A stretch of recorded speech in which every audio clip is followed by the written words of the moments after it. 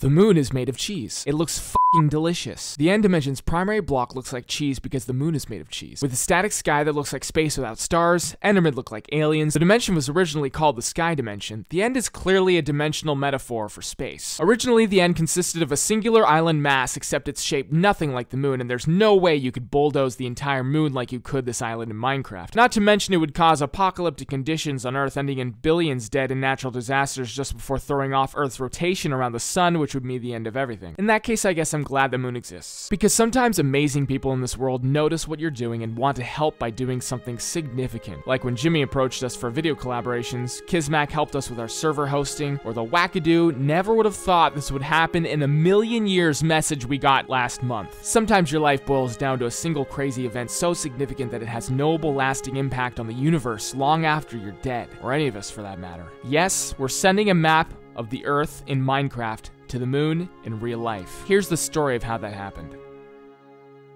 So, quick 5-second recap. I made a video about the Earth in Minecraft at 1:1 scale, but it was just natural terrain and we should build buildings. People like this idea and we've been working on it ever since. Got it? Great. Now, the starting point for this is like word salad or word jazz, or rather, if you were to have a program that selected a completely random point in the world, sort of like that Pokemon move, Metronome, it's just going to select something entirely random. Okay, here it is. VLC. Many of you may have heard of this. It's a video file player brand I've been loyal to since good old 2003. Back when I was in middle school and Nokia brick flip phones were all the rage. This thing can do anything. Play anything. My son is using it right now to watch Fern Gully for the first time. Anyways, they're celebrating VLC's 20th anniversary by sending terabytes upon terabytes of movies and videos packed in micro SD cards to be put in a gold cone-shaped time capsule to be deposited on the first commercial lunar flight, the Peregrine mission, at the end of 2021 in collaboration with NASA. They sent out a call to everyone to submit videos of them doing anything to represent humanity in a time capsule to be preserved on another world. I can't even begin to express the significance of this. If humans disappeared,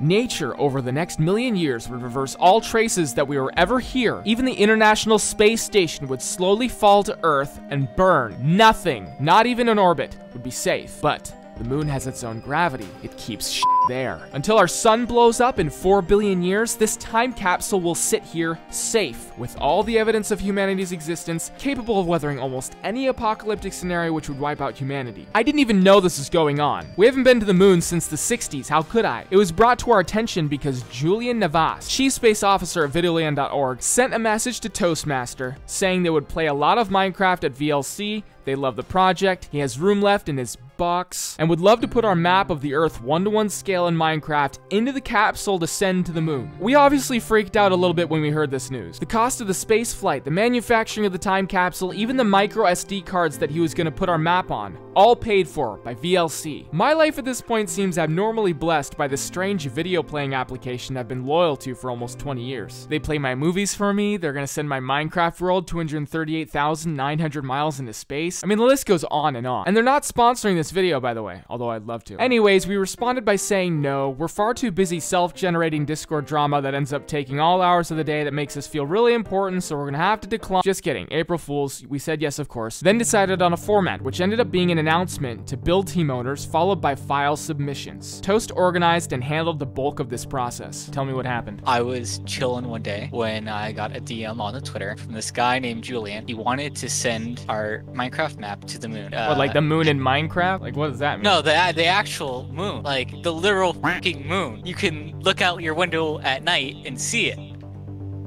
Kind of moon. And that was it. We uploaded the 368 gig world file to Mega Drive, sent it off to Julian. He was very happy, started downloading everything, and sent us a final message letting us know he would message us when it was all on SD cards in the capsule in Florida for launch. This single event eclipses our lives in a very meaningful, physical way. When the dust of our bones is gone, due to medical advancements not moving fast enough for our current generations to achieve immortality, those SD cards will still be there. On the same moon Neil Armstrong placed the American flag. We were so hyped, humbled, honored, and inspired by this, we decided to generate the moon 1:1 scale in Minecraft. Now, there's not a lot going on there human-wise, so we skipped generating the dataset for the entire planet or moon or whatever, which would have been hundreds of terabytes or some shit.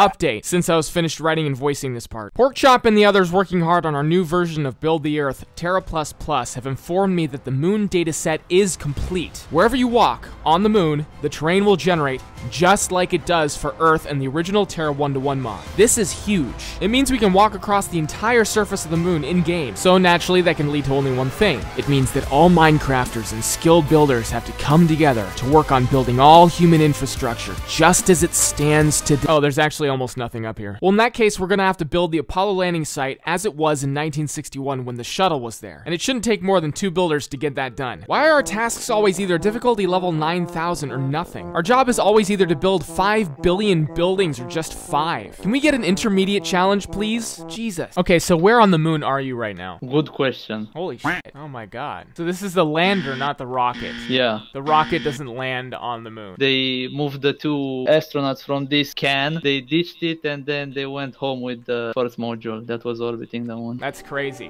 When did this happen? 1969. Were you alive? No. Also, there's no way to get this American flag upright. No. America's kind of slumpy and saggy today. We're looking up, we can't really see Earth unless I were to just like I'm gonna put it right there. I'm gonna put it right there. Would you die on the moon or in space? No. Okay. I can no longer respect you. Glad to see we've done all the man-made stuff. That took a long time.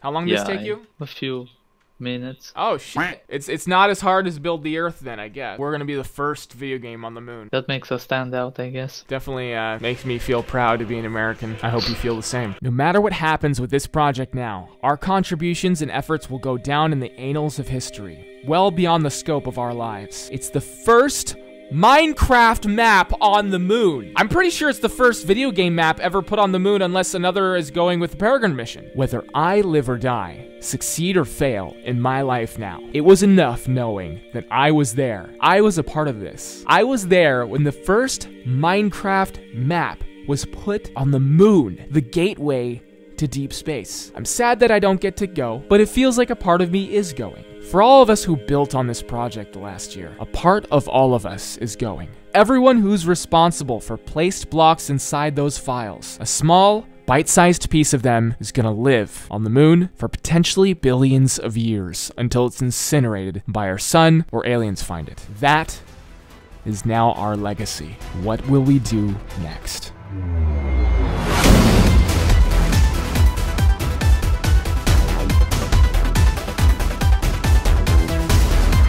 Did you build this crater? No. Did you build this crater? Zumi. He must be a moon expert. No. Did you build this crater? Just the same crater as before. How about this one? Same. No. Did you build this crater? I think I see where this is going.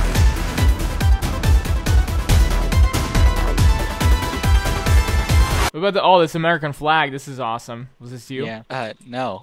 Okay, so you're telling me that we as Americans had a chance to plant the American flag in the first moon map, 1-to-1 scale Minecraft, and it was done by a Romanian. Fuck. It was embarrassing enough with us and the Russians, right? Yeah. So now the Romanians beat us to the moon. What, you didn't build this lander? No, I didn't build anything.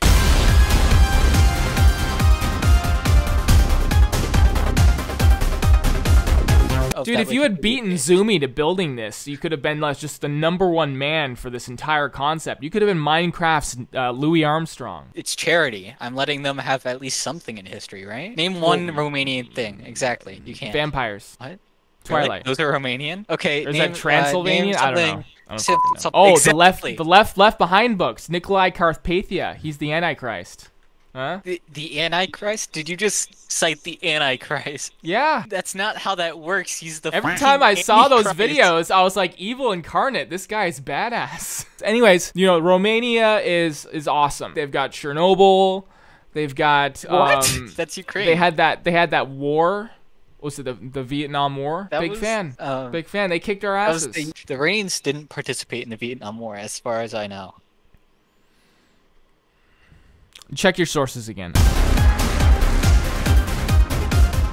No, I don't think so. They didn't compete in the Vietnam. They did not compete.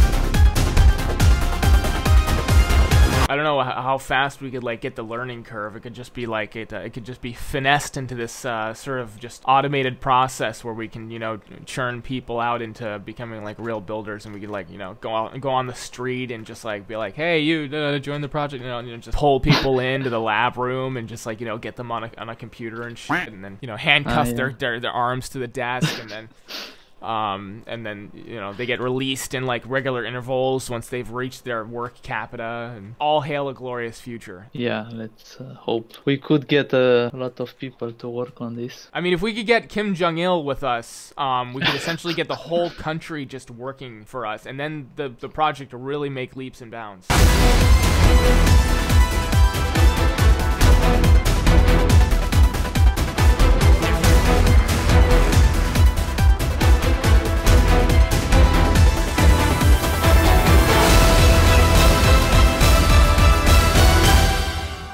I think we've kind of made it clear here that you didn't do any of this, but this is as far as we've got when it comes to moon terraforming, right? So we did all the human objects so far on the moon, and now we get to terraform the rest of the moon.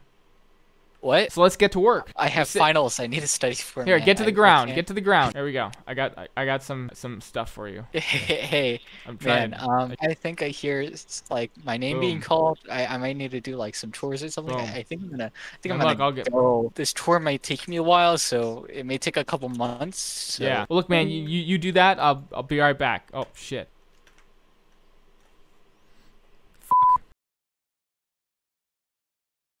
So did Toast do anything? No. Oh wow.